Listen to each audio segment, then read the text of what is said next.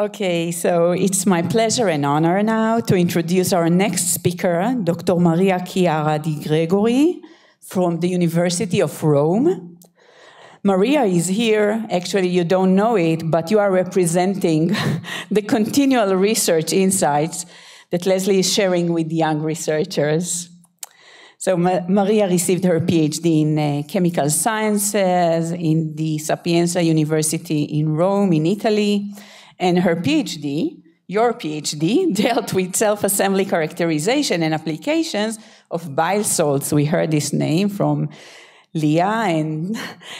And then you joined the Weizmann Institute as a postdoctorate fellow in the group of Professor Milko Erik van der Boom, who is here in the audience with us. And you are now a faculty member at the Department of Chemistry in Sapienza University, and you are going to talk with us about a very special name, Mary, quite contrary. How does your crystals grow? Very funny. Thank you. So thank you for the introduction. I'm really glad and honored to be here to celebrate Leslie. I decided to start my talk with this work of art. When I heard that the birthday of Leslie was approaching, I decided, although I couldn't come here in Israel in person, to send him a memory of hour-long talks and discussion. Our discussion focused not just on science, but also on art and Italian artists. So I decided to send him a copy of the School of Athens of Raphael. This is a fresco that is located in the Vatican Palace in Rome.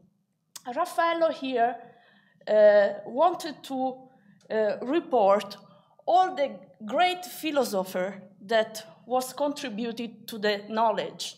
They are philosophers that were working in all the discipline, humanistic one and scientific one, in order to say that all the discipline co-works together to reach the truth. How to reach the truth?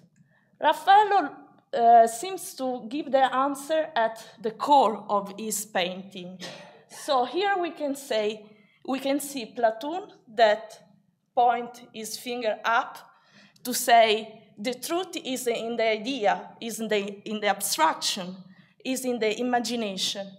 But then you can see that close there is Aristotle that say the truth is here in the matter. So the brain and the hand co-work together. So now why to gift a work of art to a great scientist as Leslie?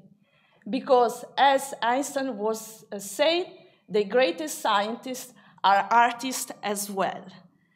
I really think that art and science, and this is really clear in Leslie, have the same driving force, that is the love for the beauty.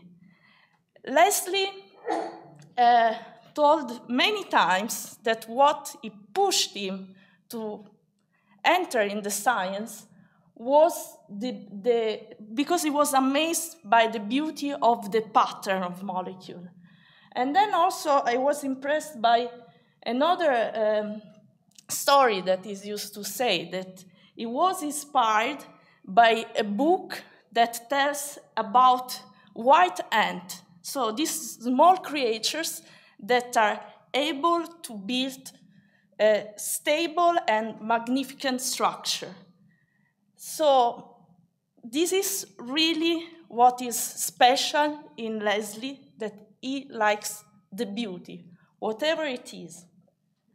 And he fell in love with this beautiful material, crystals. Crystals are all around us. They enable life. They are the scaffold of the earth. They are the scaffold of the living system. They participate in the physiology. They unfortunately provoke disease, but they also can be the cure. So crystals are drugs as well. When I started my journey 10 years ago as a young scientist in the world of crystal, I was truly inspired by the work of Leslie and co-workers that covered really many, many fields. I was inspired especially by the work on biomineralization and the work about shaping the crystal, because I took with me two messages: that nature has an extraordinary capability of crystallization, and we should learn from nature. But then I also learned that human beings are extraordinary capability. So, and the knowledge can really help scientists to manipulate the matter. So, along with Professor Mirko van der Boom, Mika Lahav, Linda Shimon, that is a scientific daughter of Leslie, and of course the priceless discussion with Leslie and Meir, I started to work with this class of material, metal-organic framework. Metal-organic framework, or MOF, are materials that are formed by the self-assembly of organic molecules and metal ions through coordination bond. The self-assembly leads to the formation of a three-dimensional network, which is ordered, crystalline. The main feature of MOF is porosity.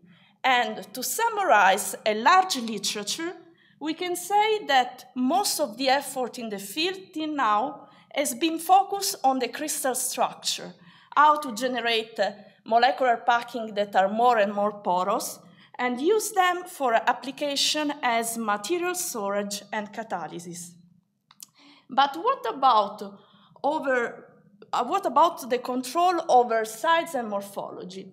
Usually when you grow MOF without additives, without surfactant, without capping agent, the MOF looks like this, so they are not so homogeneous in size and shape. In contrast to this general trend, we developed a very easy approach that allows us to control the homogeneity of this crystal without using any additives. We use just the basic building block. What we do is to prepare the stock solution of the organic molecule and the metal salt and to mix them in a vessel. After that, we close the vessel, we put it in the oven, and after several days, we observe the formation of a precipitate. This is our MOF.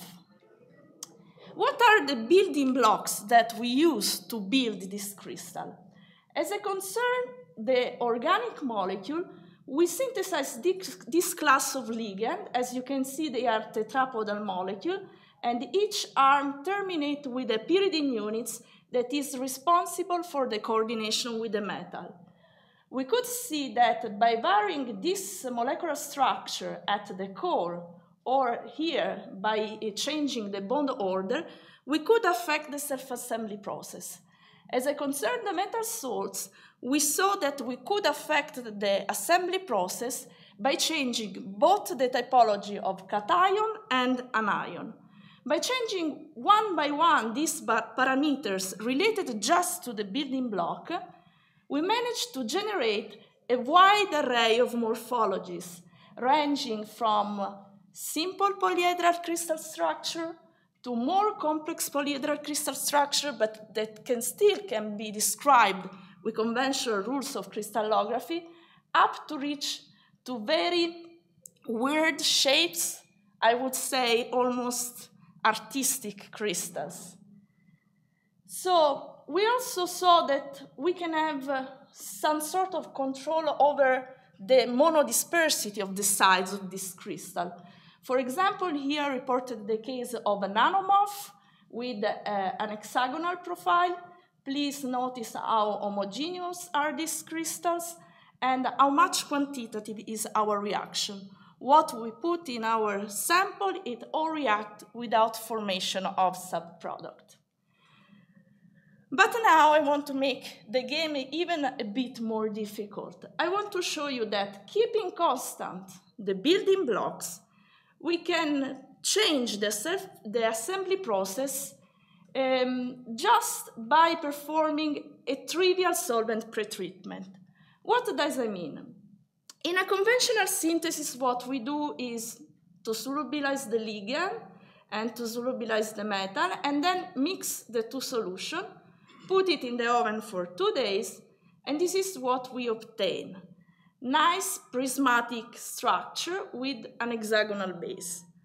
What happens now if I use exactly the same building blocks, exactly in the same amount, exactly everything, but before dissolving the ligand in the solution of DMF and chloroform, I go to sonicate this solution alone, and then I carry on exactly as before.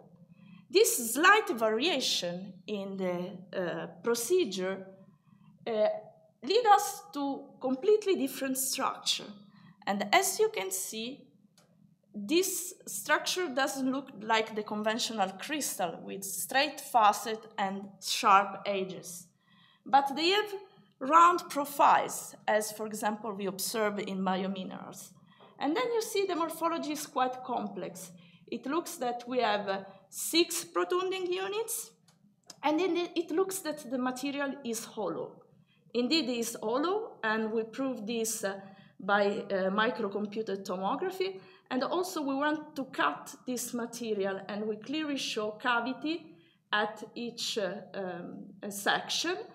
And we saw that the diameter of the cavity decreased moving from the termini to the center. Till now, I spoke about morphology, but what about crystal structure? The crystal structure doesn't change in this crystal, so this is a true shaping process. So in somehow, I felt that really my work was close and really inspired by the work of Leslie and Meir on shaping crystal, and getting paradoxical crystals that are really similar to the one that we observe in biominerals. Now, I want to introduce a further concept that was also in which Leslie and Meir were pioneers, that is chirality. I will show you that starting from a chiral building block, we can introduce chirality in our crystal, both at the morphological level and crystal structure level. What we do is our conventional synthesis, in which we use just the basic building blocks. We put it in the oven for 2 days, and after that, we leave this precipitate to age for 2 days at room temperature. After this simple procedure, this is what we observe. So the crystals are very complex and very beautiful again. Each structure looks formed by 2 subunits, and each subunit has exactly the appearance of a flower. This morphology is chiral. We broke the symmetry. Why? These 2 subunits are not symmetric. They are twisted. And we prove this by microcomputed tomography. Here you can see the full volume reconstruction. Here we highlighted just the region with the highest density. And if you focus your attention here, you can see the twist. And in the same sample, we could observe both enantiomeric form in the morphology. How this crystal form? This crystal form mainly in the second part, so when the sample is left to age at room temperature.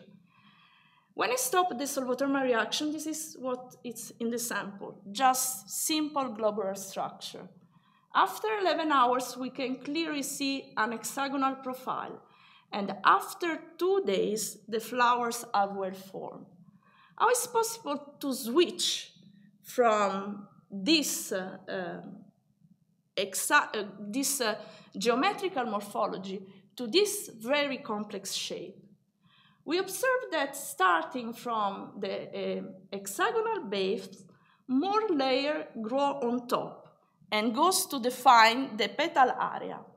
And again, this growth is chiral. We have petals that can grow in the clockwise and the anti-clockwise way.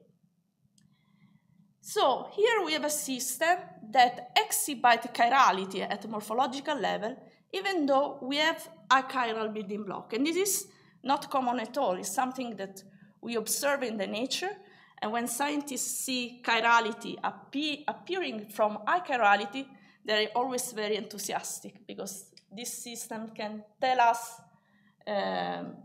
lesson even before the specific material. So now looking at, till now we spoke about morphology. What about crystal structure? Looking at this crystal in which you can clearly see from a morphological point of view subdomains, you would say, no way that this is a single crystal. This is a polycrystalline material. No, another big surprise. This is a perfect single crystal, and this is a typical diffraction pattern of this material. And also I reported the three projection of the Edward sphere down the three main axes. We could index this pattern with a single domain without indication of twinning of multiplicity.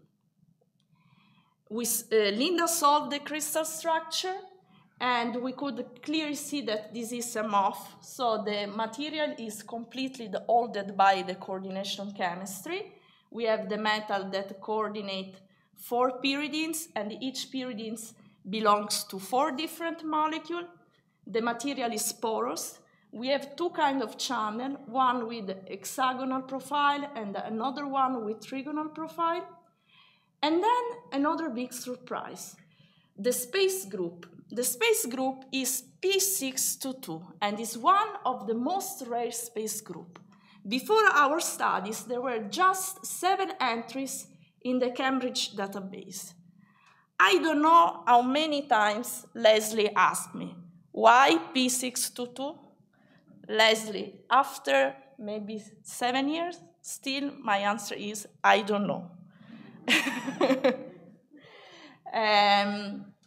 This is a really fascinating crystal structure that Leslie helped us to interpret.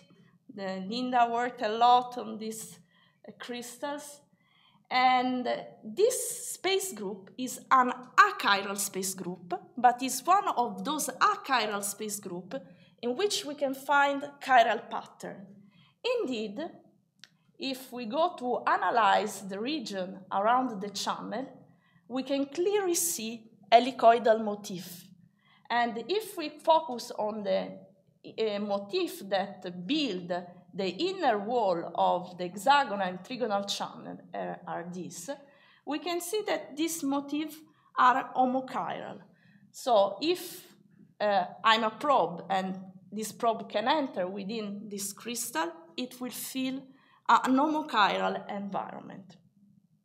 So with this, I would like to conclude, and I would like to convey to Leslie my wishes, but the wishes of all the group, of all the alumni. You are for us a reference and a shining example. If someone comes to you and to discuss to you, the other part of the group will ask what Leslie said, because your knowledge, your information are really precious for us. Coming back to the initial part of the talk, in which we had Plato and Aristotle, and that tell us that the brain and the head of scientists co-work together, I want to say that the great scientist, as Leslie is, use hands not just to run experiment, but to offer the result of the work to the community, to the society, to the humanities. Scientists are those people that bridge the gap, that connect distant points, that help young generation to grow up. Thank you, Leslie, because you did and you do all of this. I feel really honored and lucky to meet you in my human and scientific path. Mazel tov, Leslie. As we say in Italian, tantissimi auguri di buon compleanno.